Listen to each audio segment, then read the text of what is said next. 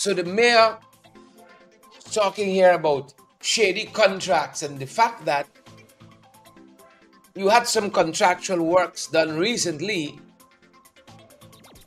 and it's already crumbling.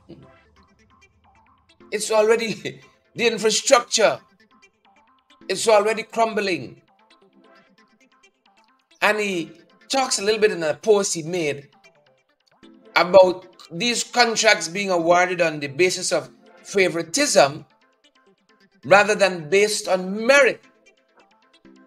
Right?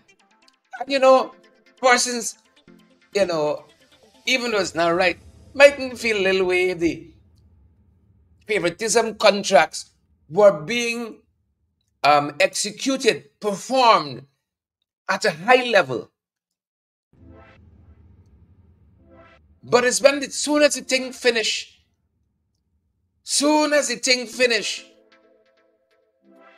the infrastructure is crumbling already.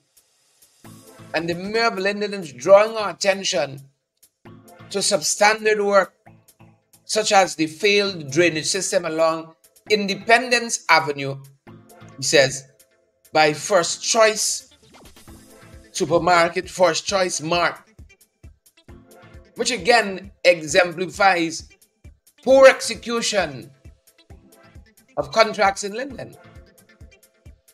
And this is just a microcosm, you know, of what's happening nationally.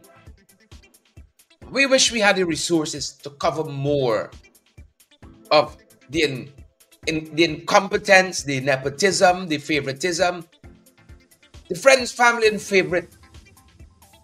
favorites, and flatterers. You know, the mantra and hallmark of the PPP. We wish we had more resources to cover that, you know. And when we ask for a little, help to keep us going, some of y'all say, them boys eating big off for us. You know, fancy chicken and eggs and so on. Them boys can eat off of us. Right? That's what's up. We can talk about chicken and eggs just now. Yeah, hold on. We can talk about some of the real story with chicken and eggs.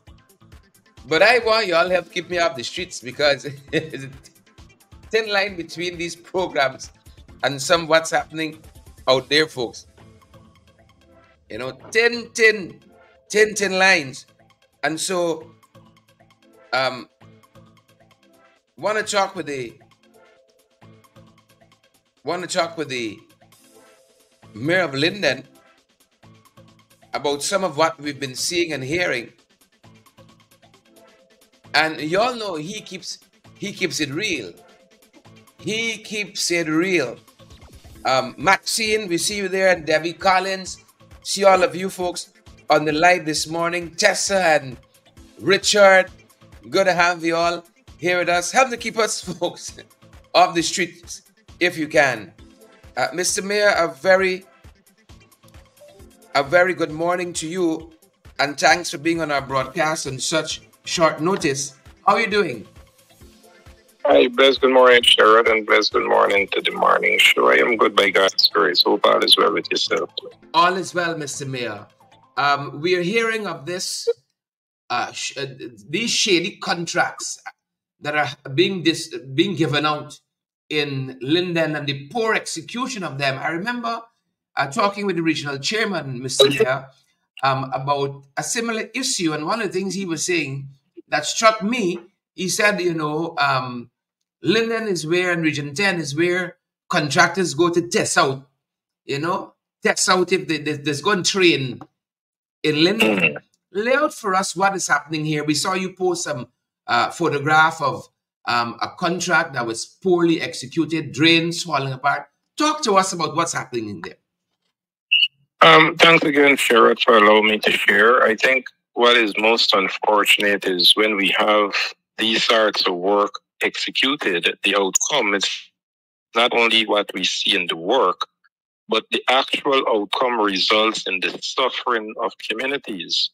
On Sunday last, the community of Linden experienced significant flooding due to heavy rainfalls. Now, the government on several occasions they were engaged, the agencies of the government, but it's NDNI and others, to bring some relief to the flood situation in terms of how we address it, how we are going to approach having the works done, where those works will be done. The government not listening to the elected officials and working closely with those officials 3 times.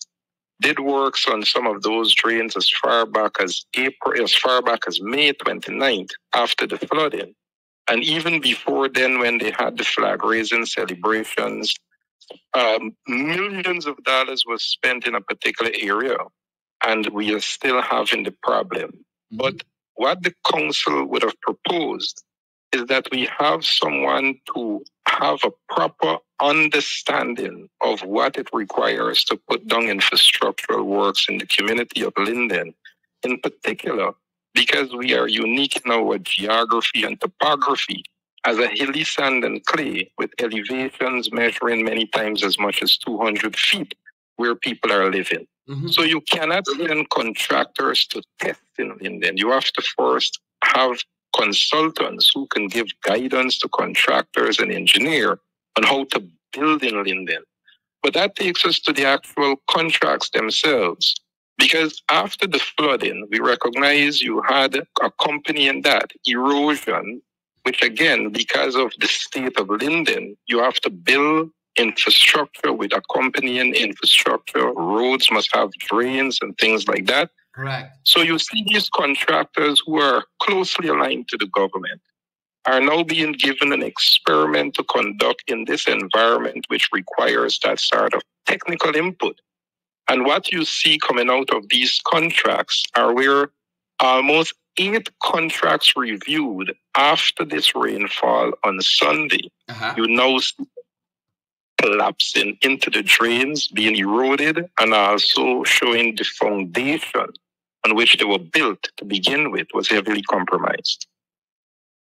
Mr. Mayor, this specific contract or contracts, are they being awarded through the RDC? I may have missed it, sorry, or the municipality where you are, and what is the procedure if it's through the municipality, and how is it escaping the council's purview? Well, this is government.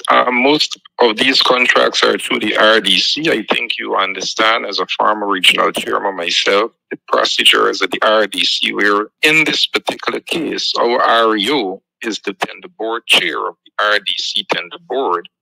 Even at the level of the municipality, large-scale projects that comes from our subvention for tendering is done at the tender board of the RDC.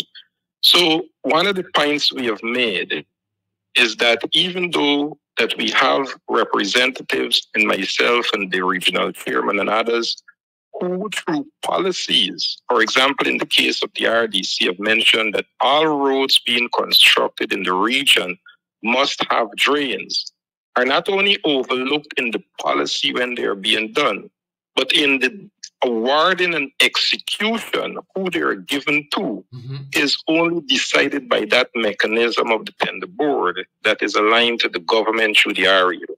It was the Prime Minister too, just to add, when he came to Linden after the floods on the 29th of May and into June, who said that he is working exclusively through the REO and the town clerk in having some of these works that we see collapsing and the compromise of these drains that are resulting in further flooding.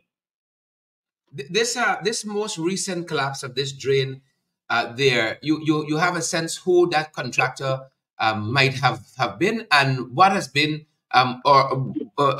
give us a sense of what do you think next steps should be.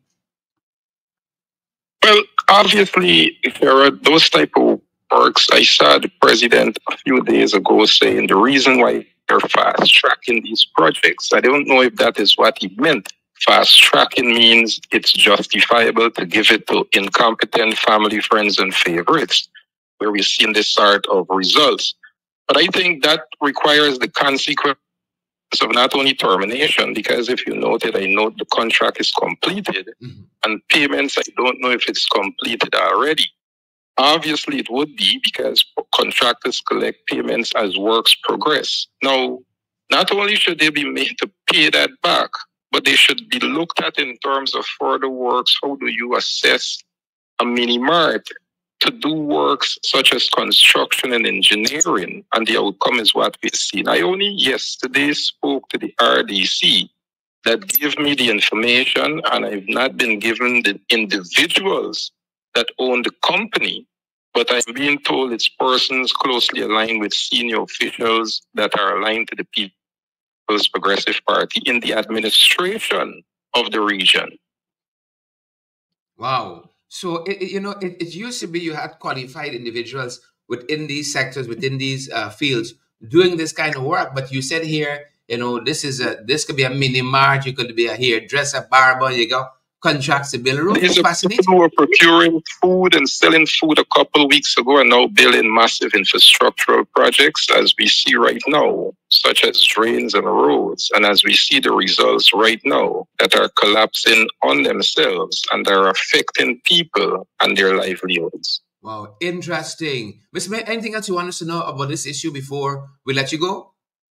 Well, again, I think what is important as we uncover matters like these, it represents a few things. First, government's unwillingness to work closely with the elected officials and local communities so that they can be guided and so that they can have a full buy-in as to how they progress, one. And two, what government needs to do is to take the advice by these communities, as the councils have done, which is to have experts to come in and to give a proper evaluation as to how infrastructural works are done, particularly in the Linden area that is hilly sand and clay with elevations as 200 feet above. The third thing is government must be serious when it comes to the billions in the public expenditure, especially in the public works. The president and government likes to boast that on their national agenda and in the ideological approach of the development of this nation, it lies in the infrastructural works that we are doing.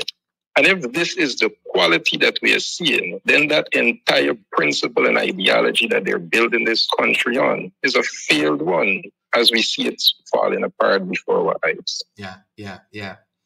Well said, Mr. Mayor. Thank you so much for coming through on such short notice and sharing this information with us. I know you just posted recently on your Facebook page. There's been getting a lot of reaction. And, I think you said it earlier, this is not the only instance. We've been there in Linden with you, with the regional chairman, Icewater Road, and, other infrastructural works being done there, recently completed, already falling apart. So this has to be a very systemic problem now with this PPP administration. Thank you, Mr. Mayor. You're welcome, Jared. Have a blessed one, sir. All right. Thanks again. Folks, there you have it from the mayor of Linden himself on this situation.